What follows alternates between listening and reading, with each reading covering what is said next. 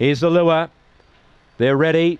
Racing. Nasher began fairly, trying to muster up. York Raiders got speed today in the centre. It wants to get over. Nasher's getting trouble behind it. Now found the rail in second. York Raider, second up from a break today, led the way by a length and a half to Falcon Ute. Nasher's got to third. He's got some work to do though. Better Watch That's got to fourth and 6 lengths away to Atkin Bale.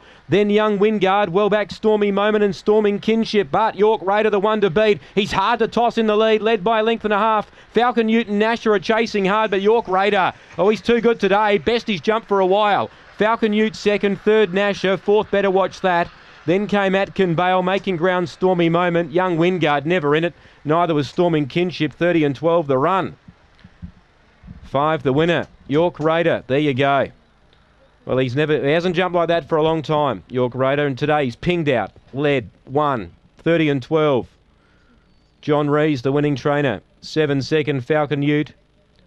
3 Nashers got third. He just didn't spring like he normally does.